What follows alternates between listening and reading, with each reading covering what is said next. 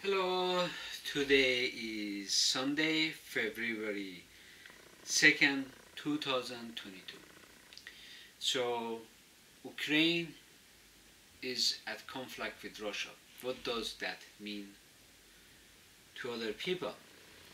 Obviously, when we are looking at other nations, they have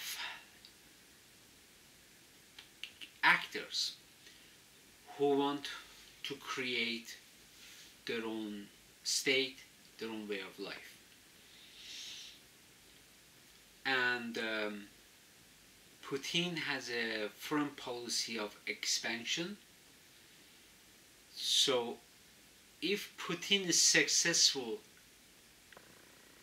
in his plan, he's going to support other separate groups to separate from that country. So it's creating a mini states that are going to be loyal to Russia. In the long run, it means this foreign policy is posing a security threat to Iran because Iran has ethnic groups. Russia has a long history of supporting separatist groups in Iran, and it's going to happen. It is very likely to happen. I'm not saying it's happening as 100%, but it is around the 90 percentile area. I will be speaking the Persian language. اگه یعنی این جنگ اوکراین و روس چه معنی برای ماها داره، چه پیغامی داره به ماها میده. اگه روس ها، آقای پوتین بتونه اوکراین رو بگیره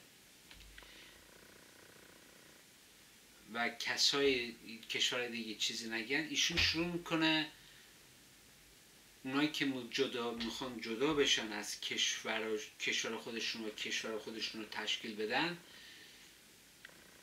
میشن بازیچه دست روسا. میان اونجا به اون کشوری درست میکنن و روس هم ازشون حمایت میکنن.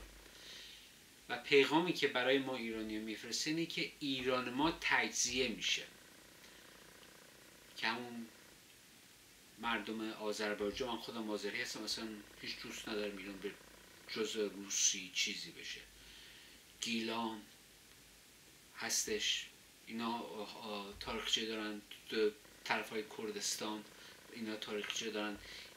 اینجور چیزها شاید رخ بده. امیدوارم که نشه و این فقط مسئله این نیستش که اوکراین اگه جدا بشه مثلا بذاریم روسا بگیرن، نه، یه چیز خیلی خطرناکه.